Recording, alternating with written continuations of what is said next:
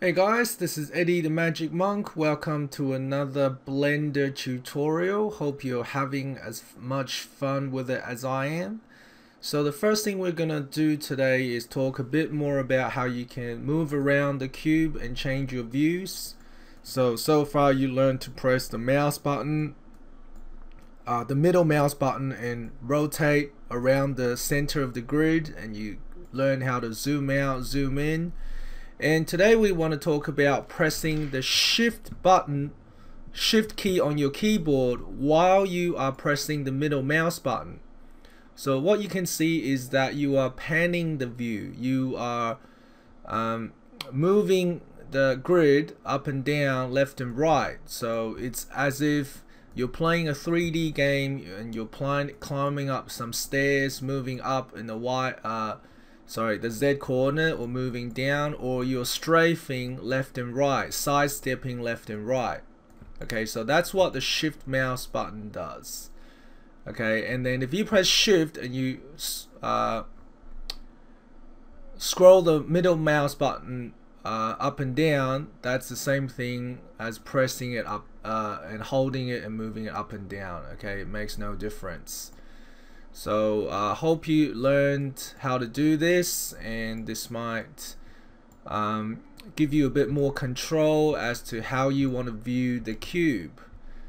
And now let's talk a little bit more about faster ways of changing the view. So you can see right now I'm looking at the cube from the top. Okay, now if I want to change the view so I'm looking at the front of the cube, I would be moving down like this.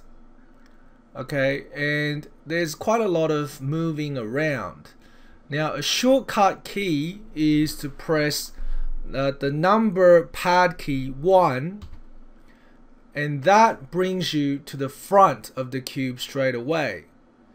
Okay, so you can see that if I move this up, okay, it is a bit more work, whereas if I just press 1, I get to here straight away.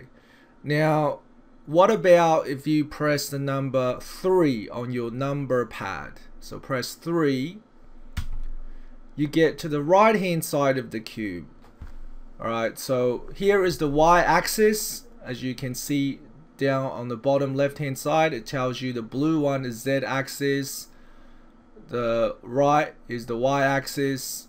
So this is the right hand view, right side view, and if you press 1 you get back to the front side. If you press 3 you get to the right hand side. And try now pressing 7. Okay, if you press 7 you are now at the top view. So here is the y-axis, here is the x-axis, and you can also call this the bird's eye view if you like, and you're looking at the cube from the top. Okay, so 1, 3, and 7, front, right, and top view. They're pretty useful keys. Okay, so now using these different views, I'm going to change the shape of my objects, well, rather scale my object to, for example, a rectangular prism.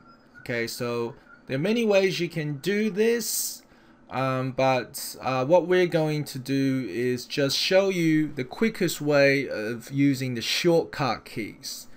So if you want to scale an object, the quickest way to do that is to press S.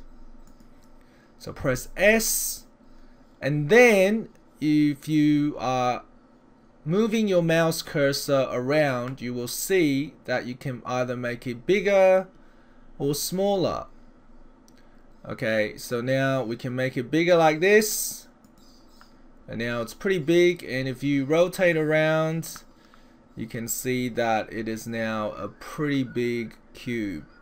Okay, and if you press S again and you drag the mouse towards the center a bit more, and you can see that it is now a small cube again. So if you want to know exactly how big it is, then what you would need to do is press the N key to bring up the object properties window, so press N, and then if you scroll up, you can see that the scale of the object right now is 0.672. So that refers to the distance from the center to the edge of the object. Okay, it's 0.672. So if you change this to 1, 1, 1, right, you can see that the distance from the middle to the edge is again 1 unit. Okay, so another way of changing the scale is, if you remember the 3 arrows before that we were using to move the object around the screen. Okay, so what we're going to do now is on the bottom of the screen, we're going to change from this translate manipulator to the scale manipulator. So out of the 3 buttons, the one on the right, and if you click that one, and then now you can use these blue, red and green lines to scale your object in that direction. Okay, in that axis. So moving it along the z-axis, scale it up and down, moving it along the y-axis, and so on. So now we have a rectangular prism, and it's sort of shaped like a computer case if you think about it. Maybe a bit shorter. That's more like my computer. Okay, and if you have a look at the scale now, it's 2.85 along the x-axis. So if you want to make it a bit easier to remember, you can make it, let's go to 0, 0 and 0.